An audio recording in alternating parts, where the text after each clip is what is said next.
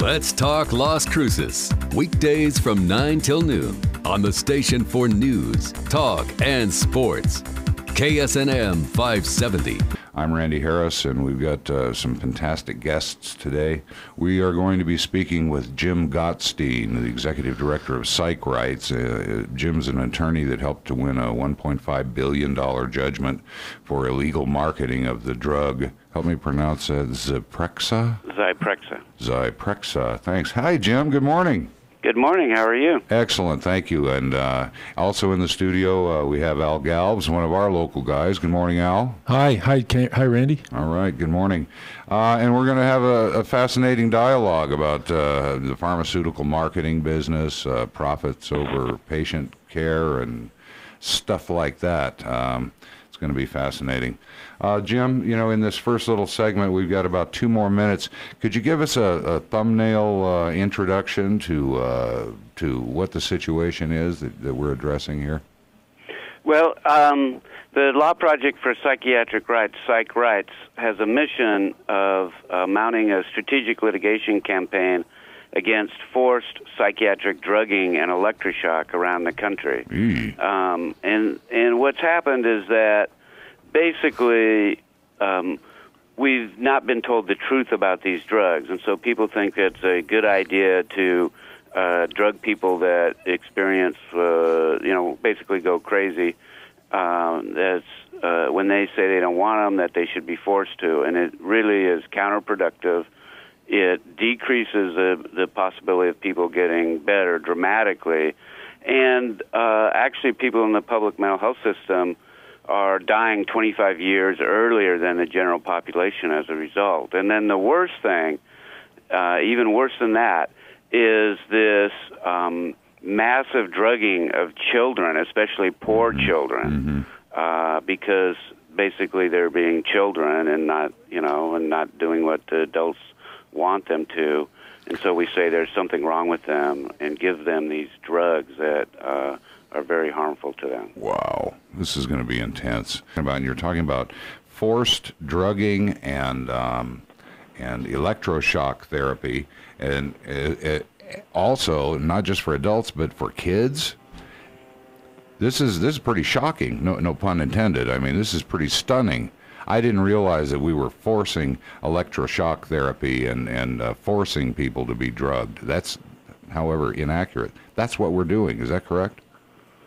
Oh, yes, and it's really gotten quite pervasive. It used to be that people were drugged against their will only inside the psychiatric hospitals, but now they have what they call outpatient commitment, where people are ordered to take these drugs in the community, and they have, in some places, they even have what they call these assertive community treatment teams that will go to people's houses and knock on their doors and, make sure people are taking their drugs. And in fact, sometimes people are giving these long-acting injections because these drugs really have horrific effects. They basically are chemical lobotomies. They block 70 to 90% of the dopamine transmission in the frontal lobe, so it's fair to call them chemical lobotomies. And so people are disturbing to other people, and so these drugs just basically make them incapable of being disturbing, and rather than address the situation and circumstances which is causing people to behave that way, it's just, like I say, a chemical lobotomy. So now they're doing that in the community as well. This is astonishing, Jim. So let me ask you a question. I'm sure the listeners would be asking themselves, well, what is the situation that prompts that? Are these people who need this sort of treatment, or are unwilling to stay on their meds or do whatever it is they need to do? Or how does one find oneself in a situation where, what was the name of that team that goes out? They're called ACT teams, Assertive Community Treatment, or PACT teams, Program for Assertive Community Treatment. Gee, that sounds so nurturing. Right, and I think actually, and Al knows this. I think that there's been an effort New Mexico to pass a law for this outpatient commitment, and that's been beaten back the last few years. So I think New Mexico is one of the few states that doesn't have it. Assertive community teams, does that equate to a couple of guys show up at your door and hold you down and give you an injection against your will? If you don't take it, they can get an order to take you to the hospital, and then they'll do that. Assertive community teams, that's kind of like the Clean Air Act, isn't it? That's so. Is this, Al? Do you know anything about this happening here in New Mexico? Oh, that goes on here in Las Cruces. We have assertive community treatment teams coming out of Southwest. That's real common. Yeah, it goes on basically in every large city in this state. And are these people who are somehow mandated to be taking some sort of medication? Yeah, they're mandated by court order. Mm-hmm. Well, in New Mexico, you can't mandate a person who's not in the hospital by court order, as Jim pointed out. It's that law has been introduced in our legislature for about 5 times in recent years, and has been beaten down by basically people who make the argument that this is really a violation of human rights, and it's not effective.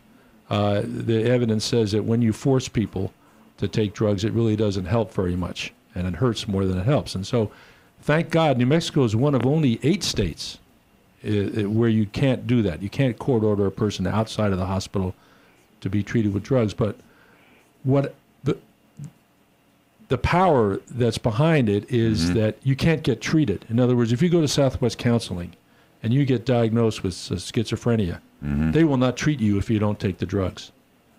That's where the compulsion comes in. And also, lots of times, I don't know about Las Cruces, but in many places, people are on disability and they have, subsidized housing or some kind of housing support, and people won't be allowed to have their housing unless they take their drugs. Wow, so it's all tied in. It's all tied together. Yeah. So, Jim, you run a project called the Law Project for Psychiatric Rights. Can you give us a, kind of an overview of what that organization is about?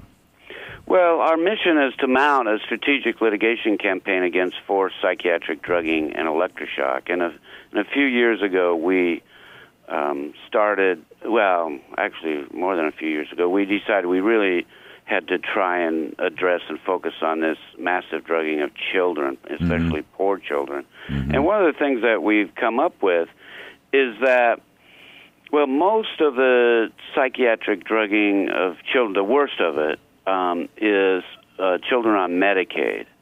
And it turns out that most of the psychiatric drugs given to children on Medicaid is not properly covered under Medicaid.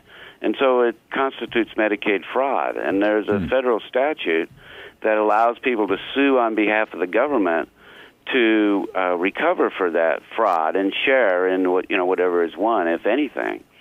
And each false claim, it's called the False Claims Act, each false claim carries a minimum penalty of $5,500. And so our idea is to sue some of these psychiatrists and figure that, well, any psychiatrist worth their salt would have prescribed at least 1,000 of these, and that's $5.5 million. And our idea is not so much the money, but to, scare the other psychiatrists into stopping it, because these drugs basically have not been shown to be effective in children. They cause all sorts of problems, and Congress has said that we're not going to pay for off-label prescriptions unless there's scientific support for it. And so that's one idea, and then the other idea is to sue the pharmacy that is filling it, because the doctors are causing the false claim by making the prescription, and the pharmacies are submitting the false claims. And the idea is that a big pharmacy, at least, will have enough money to interest the lawyers, because the person getting, bringing the suit maybe gets 25%. It varies, but that's roughly 25%, and the lawyer might get a third or 40% of that. And so a psychiatrist might have $1 million or so, and that's when you cut the slices out of that, that's not too exciting to a lawyer, but a big pharmacy. That's sure, that could be that's a big exciting. one. And we actually have a form complaint that on our website PsychRights.org that people can use, and we're very interested in helping people bring these suits, and even will participate if requested. Okay, so people want more information on what you're doing. It's PsychRights.org. It's PsychRights.org. So, the underlying challenge here is this, tendency to drug everybody. You got kids that don't want to sit still in their seats at school. I mean, dial us in on this. When we were kids, we didn't like to sit still in our seats at school either, but there wasn't somebody right around the corner that was going to mandate us to be drugged. What the heck is going on? What the heck is going on in our culture that causes the sort of the need for folks like yourselves to address this? Why are we drugging all of our kids? Is it because there's a profit in it? Well, sure, and I think maybe should we let Al talk a little bit, because I think he's got some insights into this Sure. as well. What do you think, Al? Well, I think basically it seems like an easy answer. And quick fix, a Band-Aid. It's a quick fix. Let's take a school situation. Okay. Kids not sitting in his seat, being disturbing in various ways, not doing his work, talking to other kids. Sounds like a kid to me. Yeah, there could be all kinds of Can't have reasons. that. Right? The kid may not be interested in what's going on. The kid may not be able to do the work and feels bad about it and wants to disrupt things for that reason. Mm-hmm. Or maybe there's stuff going on at home that's really upsetting to him. His Or parents maybe he's just a kid, and the idea of sitting a kid in a seat for 6 hours a day is almost completely absurd. Right, exactly. So the school has a choice. They can change the environment. They can change their program. In other words, provide kids with a greater variety of things they can do, be more open to addressing the needs of individual kids, or they can medicate them. And basically, when you medicate them, they're chemically they're able to focus better. So, quick question, Al. My son goes to school. He's let's say he's 8 or 10 years old or whatever. I don't know where this problem begins to manifest, but he's kind of squirmy or squirrely, or he acts like a kid. What happens then? Does the school call me? Do I go say, "Oh my goodness, what are we going to do? We need to drug this boy"? How does it? What's the transition process? The school basically talks to the parent and says this child needs to be drugged. So does the parent make the decision? Yeah, basically the parent makes the decision, but there's a lot of pressure from the school. Okay. The school's saying, look, if you don't do this, we're going to put the kid into special education, Okay. or we're going to put him into a behavior mod class or something. There's a lot of pressure there. So. And there's stigma that goes along with those and things. there's stigma also. That's right. And so in some ways it's an easy answer, but it doesn't work very well. There's research that shows that kids that get medicated with Ritalin, for instance, or Adderall or those kinds of things, they don't do better academically. They don't do well socially either over time, over a long time period. It affects their growth, so they don't grow. Their physical growth. Their physical growth. So it has some pretty bad side effects, and the problem, it doesn't help kids learn how to manage their own thoughts, or all of us have to learn how to filter out, how to focus our attention somehow or other, and it's an important thing we need to learn. I'm still working on it. Yeah, the drugs don't help you do that. That's why I'm listening so acutely. This is not an avenue. Well, okay. It's the easy answer problem, and so it's in some ways easier for the parents. They don't have to worry about how they're treating the kid. The school has an easy answer. It doesn't have to do something to change the way its curriculum or the way it helps kids. So it sounds like there are a lot of forces and pressures that also support this quote solution. Yeah. Here I am. I'm working my butt off. Both parents working 2 or 3 jobs. The school calls and says, your child's misbehaving. We suggest that he or she be put on these drugs. The alternative is some sort of remedial class process at the school, or you could bring your kid home and homeschool them. You have that option, and I mean, surely But of course you can't do that because you got to work all the time. It can get worse too. How's that? Which is that and I don't know if it's happening in Las Cruces, but in most places around the country, the Child Protective Services will come in and say that you are neglecting the medical needs of your child by not medicating them. Based on this recommendation by the school? Yes, and wow. yes, and they will threaten to take the child away from the parent or parents if they don't drug them, and they do take the child away. This happens. The school suggests this, and if the parents don't comply, the Child Protective Services will show up and say, you're not drugging your children in accordance with what the school nurse, I don't know if I'm oversimplifying this, suggests. Therefore, we're going to take your child. This happens? Yes. Oh, my God. Is it happening in Las Cruces? God, I hope to not. your knowledge, Al? I don't know of any case in which it's happened, but my guess is that it does happen. Are kids getting electroshock too, Jim? Yes. Again, I don't know about New Mexico, but children are getting shocked, and in some places they're getting shocked even against their parents' objections. This is stunning. It's like state control.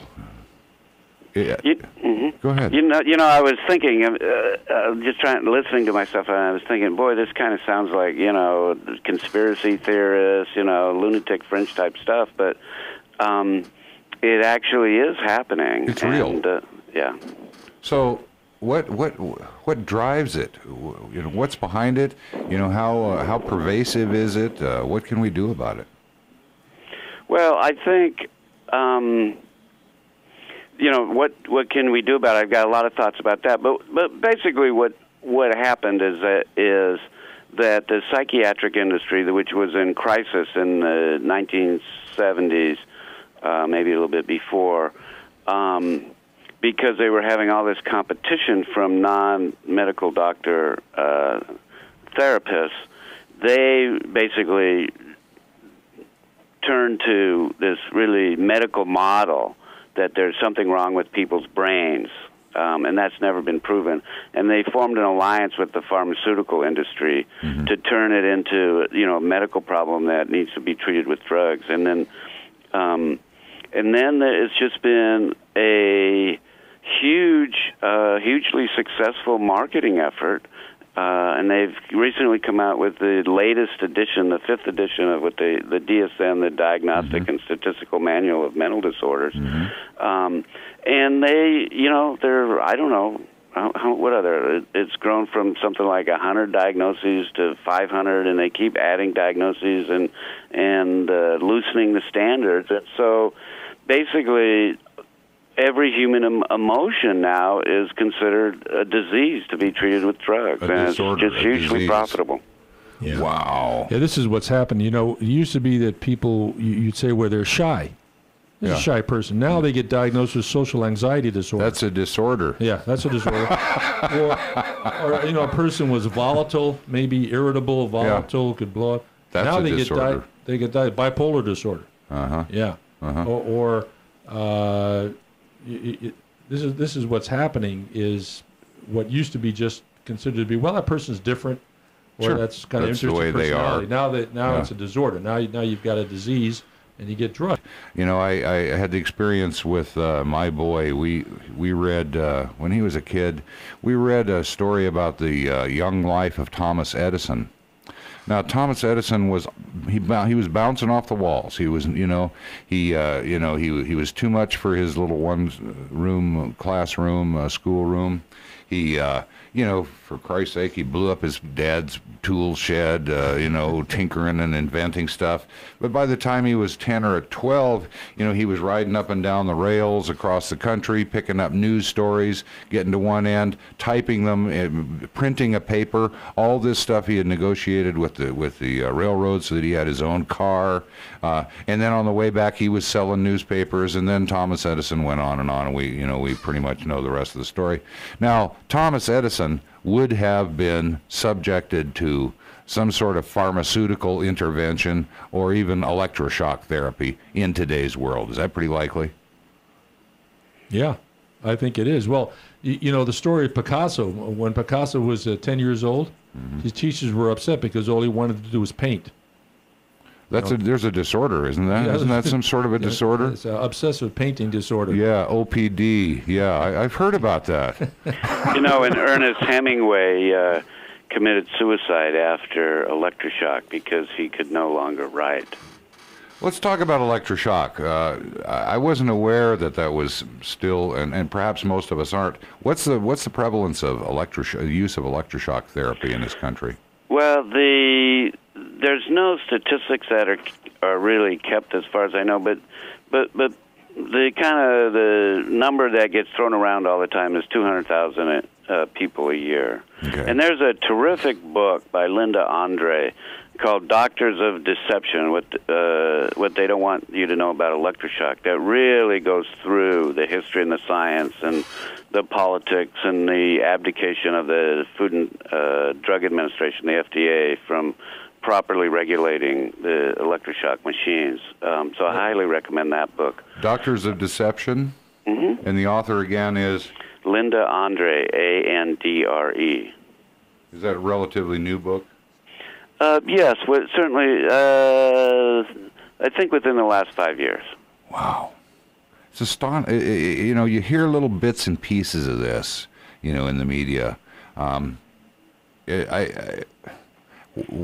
So it sounds like collusion. I mean, you referenced, this sounds a little weird. It sounds like conspiracy theory or something. But if in fact these things are happening, if in fact the schools, the state, the doctors, I guess the hospitals, I don't know who all is involved in this, they can come in and determine that your child has to be treated in some capacity, and if you don't comply, they take that child away from you.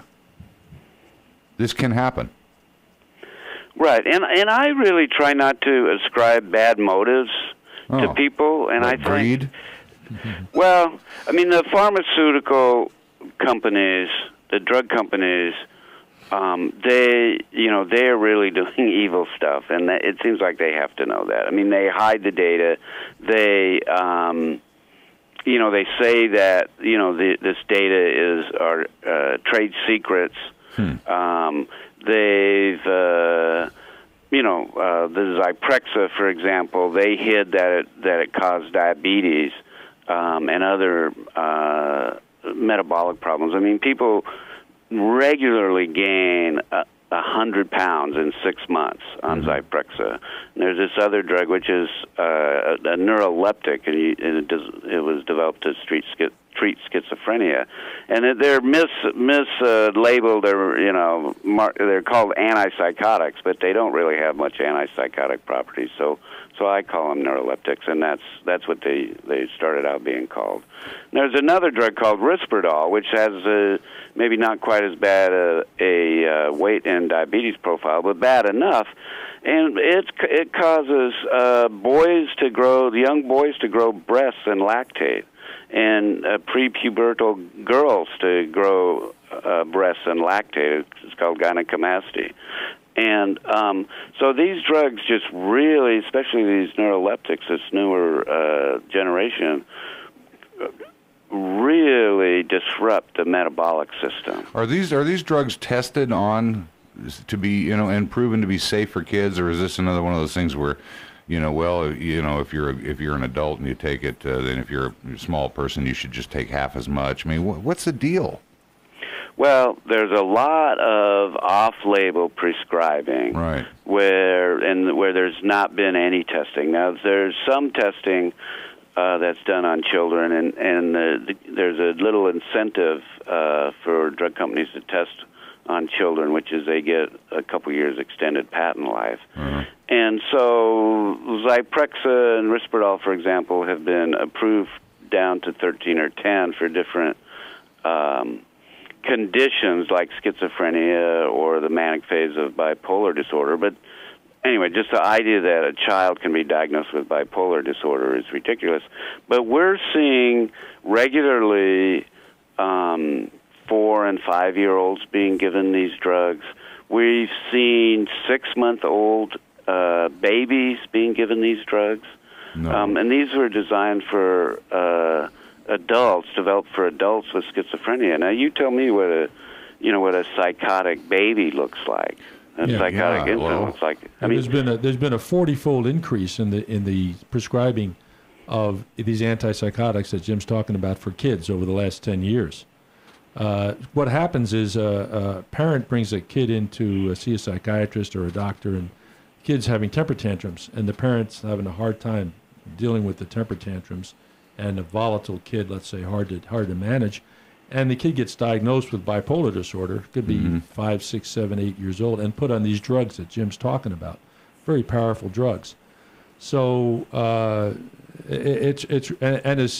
as Jim points out, kids can't give informed consent. It's a big problem. A kid doesn't have that ability. So, it doesn't have that authority. The authority can't do it. So, and you asked a question about what's going on here? How has this all happened? I think a lot of forces at work. One of them is, this seems to be just another advance of scientific medicine. We've done this great stuff with medicine. We have transplants. We cured polio, malaria, et cetera, and now we have these great psychotropic drugs that cure mental illness. It seems like that's going on, and the drug companies have done amazing advertising, as you know. You see the advertisements. You feel bad, take Abilify. Yeah. Take Prozac, take Effexor, whatever it is. So there's a lot of, and it seems like an easy answer. Well, one thing, there's also a really excellent book called Anatomy of an Epidemic by Robert Whitaker. If people want to understand the big picture on what's happened with the psychiatric industry and how we've had this explosion of people that have been labeled with mental illness and given these drugs and then become disabled, this is a great book. It's called Anatomy of an Epidemic. Whitaker. James? Robert, yeah. Robert Whitaker. And he gives you the evidence there. He's a science writer. He believes in science. So it's not just, he's not giving you his opinions. He's looked at all the studies. And basically what he finds is that if you take these drugs for a long amount of time, you're gonna be worse off than if you didn't. And you're gonna be hurting. You're gonna be disabled.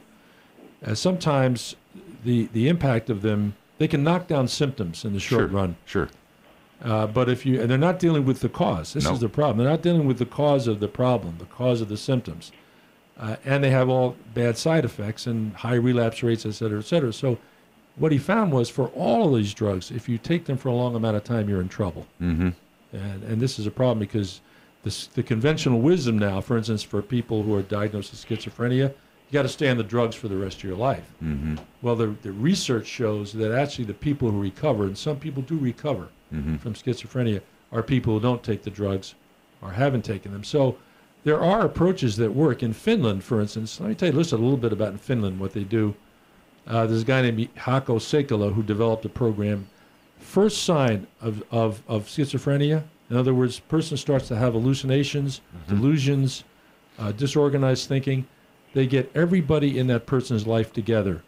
Parents, uncles, aunts, spouses, boyfriends, girlfriends, coaches, mentors, teachers, friends. Paperboy. Get them into a room, and they meet every day or every other day for 2 or 3 weeks, and they're just trying to understand what happened. Okay. What has happened here? And the person who's human rather than chemical intervention. Exactly, because what they're trying to do is understand what went on here, what triggered this move by this psyche to go into this direction. And they have a recovery rate of about 80%.